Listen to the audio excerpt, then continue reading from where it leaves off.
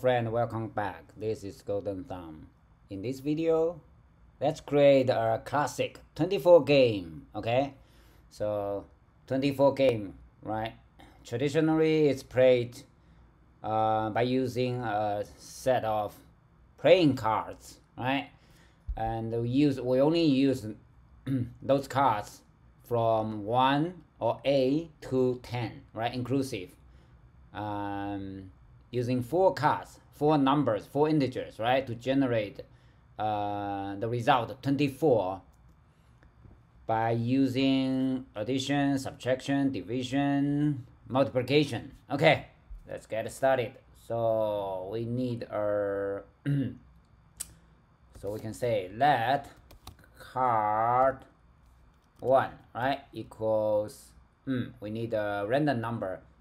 So today we use another way. Yeah, this one will be a big one. We cannot specify the upper band, right? There's another version of this guy, underscore uniform. You see, we can specify upper bound here. Okay, put the upper bound 10. Okay. We need to print out card 1. Okay, so let's use this one and card 1. Let's run it. Command R.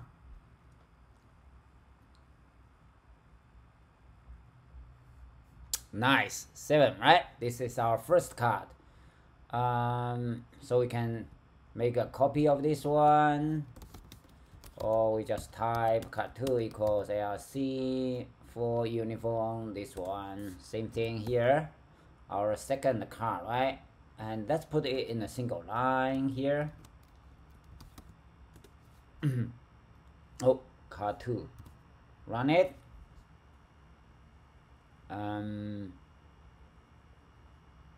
Okay, great.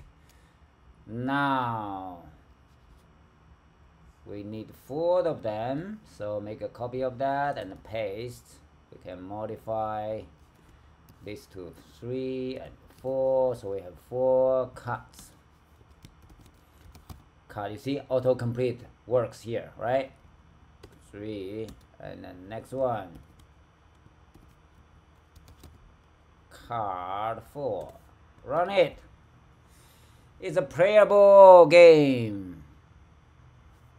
Okay, let's try this one. It's easy, right? We can sum up all of them.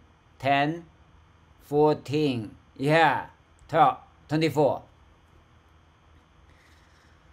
That's this is a lucky hand. Okay, let's try again. Another one. Oh, 0. This is not a valid card. We need to fix that.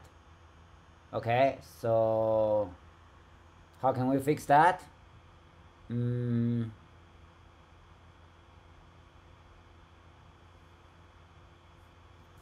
Let's run again to see if we have any other problem. If you run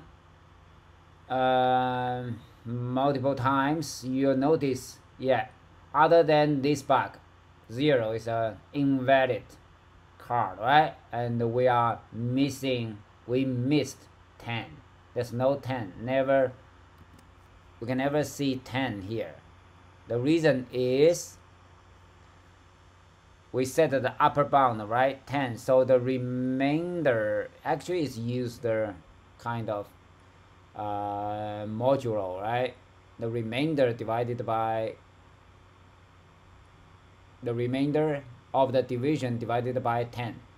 So what if we put, can we fix this like by increasing this one, the upper band, so we should be able to see 10, right?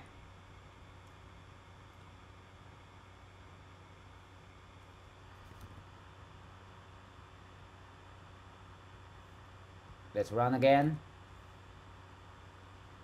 to see if we can get a 10 out. 9, 9, 4 numbers.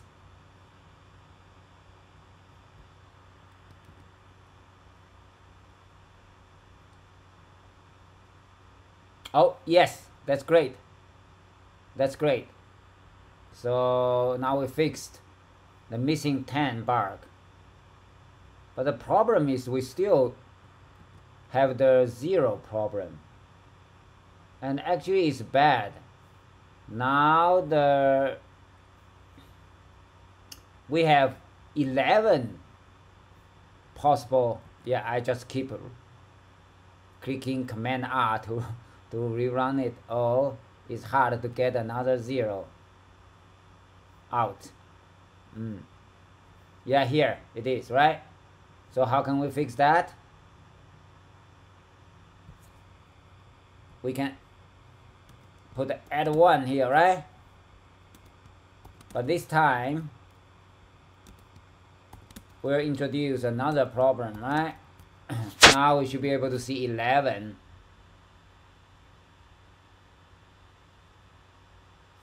No? Okay, let's see 11, right? It could be 11 because the largest random number 10 plus 1 could be 11. So what is the correct way to do that? Yeah, 11 out. So the final answer is this one, right? Yeah, now the range, right?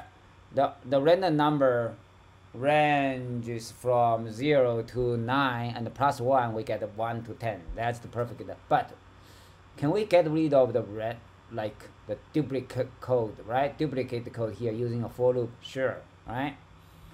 Let's use a for loop for we don't need this because we just need 4 times of, right, printing out. Let's cut that and put it here.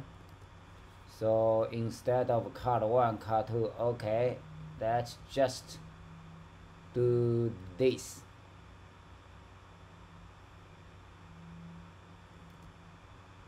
And get rid of that. Very simple and elegant code. Run it.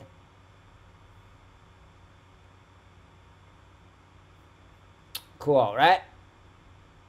Very simple and elegant code. But how can we put it a single line? Right? Put it in a single line. We can specify the second parameter here called terminator. Terminator. By default, the string is empty. So let's run it. Nothing changed. Oh, no. I was wrong.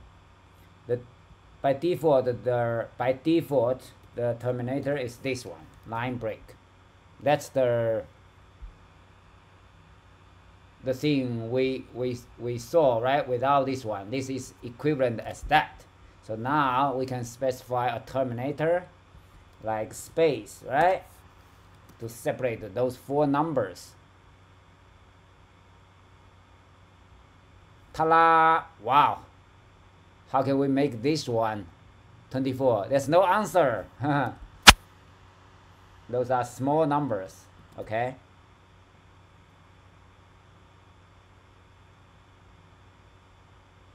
Yeah, cool.